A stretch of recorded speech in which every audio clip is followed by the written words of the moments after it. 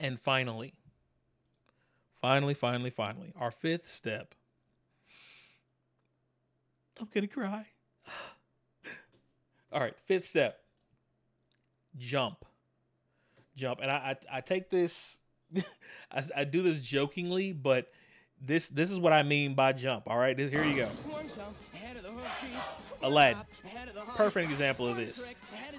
All right, all he did was jump.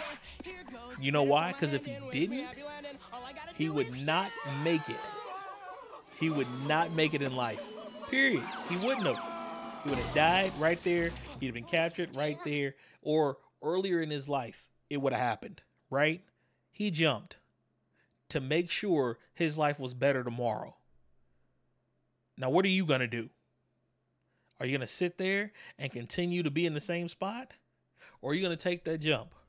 After all this planning, all this deliberation, you voted on pros and cons, and you wrote down your goal, and you created your SMART list, and you realized what your excuses were, and you gave your reasons why they shouldn't be excuses anymore. All of this.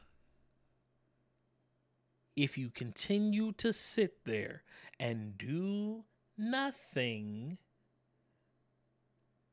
it won't change anything.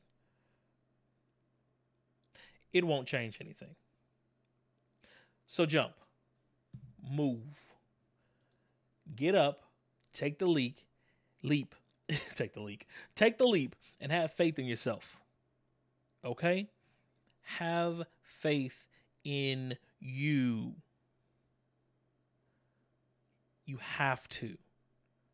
No matter how much you may not want to, you have to. Because it doesn't matter how much faith anyone else puts in you.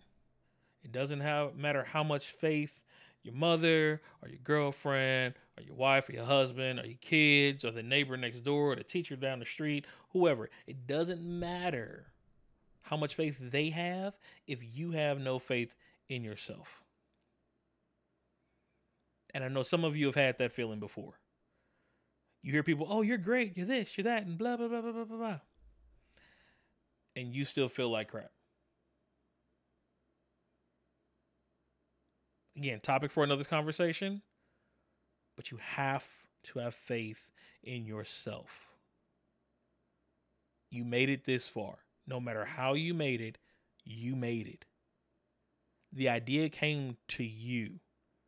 Do you know why it came to you? Because you were the one who were supposed to do it.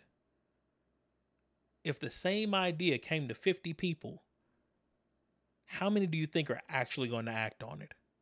I guarantee you it won't be 50. I guarantee you it won't be 25.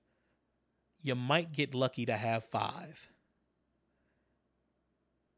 You had the idea because you were smart enough, you were intelligent enough, you were bright enough, you have faith with the all-knowing had faith enough in you to give you that idea.